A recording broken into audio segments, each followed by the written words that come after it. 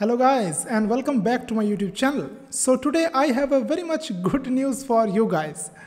Now today I will discuss about the Ubuntu 23.04 Lunar Lobster. Yes, it is now in the final beta version, so you can test it. All things are ready for now. In this video, I will talk about that what are the new things and new features in the Ubuntu 23.04 version. It is a short-term release, that is you will get the security updates and software updates up to 9 months. From this version, two official flavors has been added. One is Ubuntu Cinnamon Edition and one is Ubuntu, that is the Ubuntu Educational Distro. So today in this video I will talk about that how you can download the Ubuntu 23.04 and also I will talk about what are the new features and new things, and I will show you the live demo of the new Ubuntu 23.04. So stick to this video, don't skip any part of this. This version of Ubuntu has come up with the GNOME 44. So before starting the video, you have to do just one thing: hit the like button, subscribe the channel and hit the notification bell icon to get notified of my future videos. Okay, so without wasting any time, let's jump into our main topic today. Now let's see from where you can download this Ubuntu Lunar Lobster beta version. Okay, for that you need to type in the address bar of the browser releases.ubuntu.com, and here is the page. You can see a lot of versions are there. You can see that the Ubuntu Xenial and all that, and here you can see that Ubuntu Lunar Lobster. So click here and scroll down, and here are some images you can see. Now if you want to directly download, so you can click here, but the file size is 4.5 GB, so it's a very large file. So I will recommend to use the BitTorrent client to download, and here is the torrent file. So you just download this torrent file and then you download through any BitTorrent client. The links I will put in the description, and when the final release will be there, then also I will put that link. If you want to install it in the real hardware, so make a bootable pen drive using Rufus or UNetbootin or Ventoy or Balena each. And if you want to try in the VirtualBox, so also you can do that. Okay, so let's boot the live ISO first, and I'm booting in the UEFI mode for the modern computers. And this is the Grub screen. You can see Grub 2.06 version, so latest version of Grub is there. And try or install Ubuntu, hit enter, and now Ubuntu is booting. Okay, so first of all you have to choose the language. English is the default, and then two options you will get, try Ubuntu or install Ubuntu. So you can try Ubuntu before installing. This is the recommended thing, because you just check all the hardwares and switches are working properly or not. This is the desktop in the full screen mode, and this is the nice wallpaper of the Lunar Lobster. And here is the installer. You can see that. Here is the installer to install the system, and it looks really beautiful. Of course, the Ubuntu maintains its legacy look, or you can say the default look. Okay, the side panel, the left hand side dock is there, you can see, and this is all the applications. You can click here and you can access all the applications. This Ubuntu uses the GNOME 44 version. This is the latest GNOME edition, currently in beta, but the final release will be soon. Now this Ubuntu release comes with a brand new installer, and that is written in the Google's Flutter UI. So I will show you guys, but the only drawback is that it doesn't support the ZFS file system. So if you want to install in the ZFS file system, so you need the legacy installer, and Ubuntu provides you the legacy ISO for that. So for now I'm just double clicking the installer and preparing Ubuntu. Okay, so choose your language, so click next, and then choose your keyboard. US English is default. And now the network connection. So suppose I don't want to connect to the internet now. Next.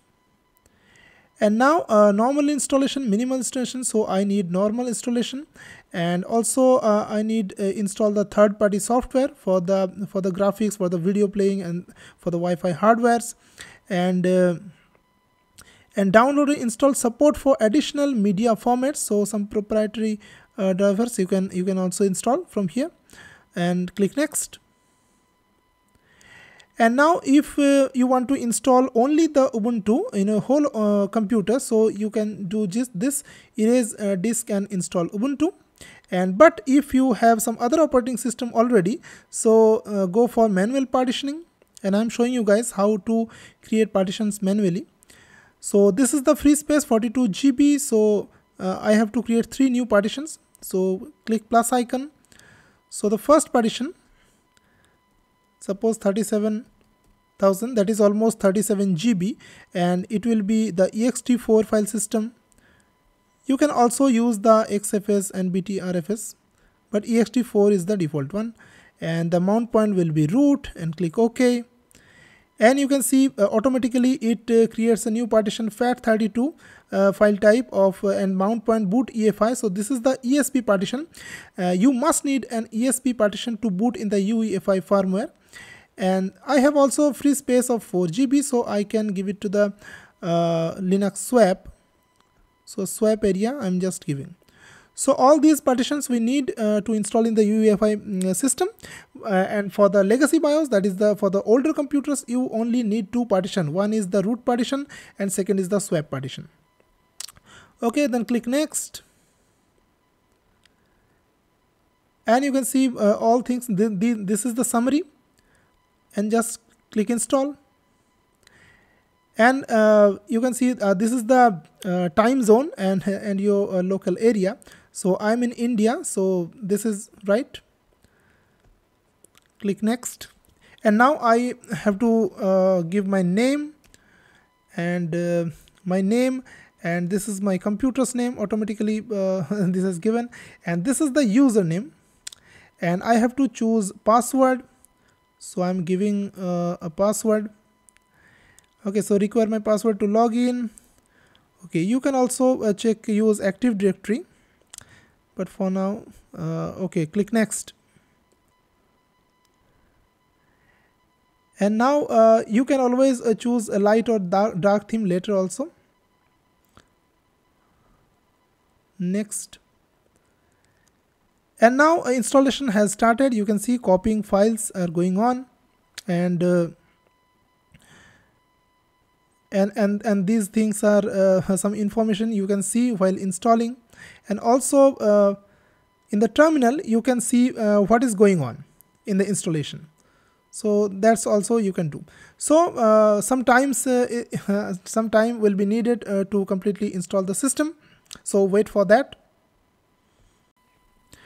After installing the system, you will notice that the default X server is the Wayland.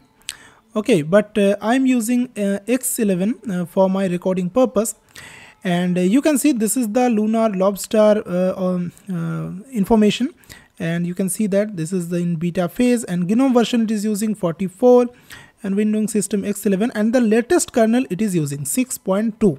Okay, so first of all I'm talking about the good things of this version. Okay, the UI is really great and it looks good. Okay, all the things are very much polished and very smooth experience I'm getting. Okay, Wi-Fi you can connect from here, right? And also some Bluetooth settings are there. You can see you will see the list of all your paired devices from here, and that's amazing thing. And also now Ubuntu, this version of Ubuntu actually uses the GNOME 44. This is not the default GNOME. Okay, default GNOME I think is better. Yes, and I already made the video about the GNOME 44. You must check that, because all things about the GNOME 44, all the latest features I have mentioned in detail. So watch that video. And here you can see that Ubuntu uses the app indicators. You can see that I'm recording my desktop, and that's a good thing. And also the theming is really good, and also some wallpapers they have created very nice, and I can show you guys. You can see very much good wallpapers, and also a light and dark theme you can change in seconds. Besides the GNOME 44, this Ubuntu version come up with a good thing, and but it is not perfect. Suppose I am using Telegram. Okay, Telegram is a Snap app here, and you can see I have opened the Telegram, and app indicator is here, so you can open Telegram. And if I minimize it to the dock, and here you can see the unread messages. So number of unread messages you can see here. And also if suppose I'm playing a music with the rhythm box, so suppose I'm playing a music, you can see, and here also if I minimize here, so you can see the number of unread notifications here. So notification appears here, so if you read it, so it will be gone. And you can see this is the Lunar Lobster wallpaper, and that's really looks nice. And also this wallpaper I like very much because it gives me a feel like Mac OS X. And also some other wallpapers you can check. And now I'm talking about the bad things of this release, okay, because a lot of bugs are there and a lot of bad things are there. Okay, so one I'm talking about that. The first one is the installer crash. Yes, the installer crashes from the beginning, okay, before the installation. It is a snap package, and it is using the it is written in Google's Flutter, so installer crashes much. Okay, the second one is the software loading time. Okay, you know that Firefox is a snap package, and also some major packages are snap packages. I don't know why it is they are pushing the snaps, because software load time is larger. And also if I open the Ubuntu software centers, and this is also very much buggy, okay, and the loading time of all the screenshots and all that are taking too much time, okay, for the first, if you use the first time, so it is very much buggy. And also a very bad thing about the snap is that it consumes too much data to download all the things. Yes, I know that all the dependencies will be installed, but it's not great, okay, because if you want to use as a daily driver, so you need to install many softwares, okay, and so the amount of the data will be huge, and to update all the apps you must have a huge amount of data, okay. But those who have a limited amount of data in daily basis, so they can't use as the daily driver, okay, so that will decrease the popularity of Ubuntu very much. And now you can see this is the VLC, and this is the snap package, right? And you can see the size is 336.MB, okay, and the version number you can see. But when you go for the native package, and you can see the download size is absent. I don't know why it is so, okay, because I think you can't compare the size of the dev package and the snap package, because dev package has much smaller size, okay. I don't know why it is so. So this is a problem. And also to install a software, install a native package also, a much of time it is getting, okay, so that's very much irritating for me. Okay, and so all these snaps are really horrible for me, and I don't like the snaps. I don't know why Ubuntu is doing so. And the number 4 is the touchpad setting animations are absent here. I can show you guys. And this is the setting you can see, and here is the mouse and touchpad settings. And here in the default GNOME, if you look at the video of my previous video about GNOME 44, very much nice animations was there here, okay. But you can see these are blank boxes, okay, nothing is here. So that's a bug, I think so, and it should be fixed in the final release. And number 5 is that search results are not coming many times, okay. These are the packages, and when I'm searching something, but sometimes it is not giving me the search results. I don't know, the OS freezes somewhat, I think so. And OS very much freezes time to time, okay. Suppose I'm doing several things and OS freezes, okay, so that's a really buggy thing. And the Ubuntu Software Center crashes much, and also sometimes the files are not opening, okay. No window is opening, okay. I can see the windows when I'm in the virtual desktop, but when I'm clicking there, the window is not opening.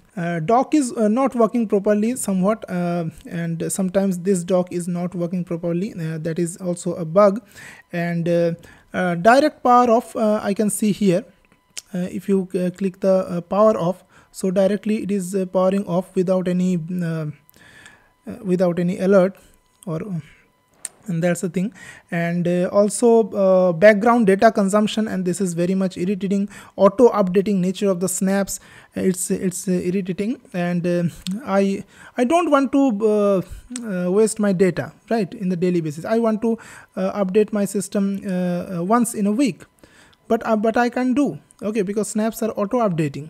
And also some settings you have to do, or you have to install some things to enhance your usage.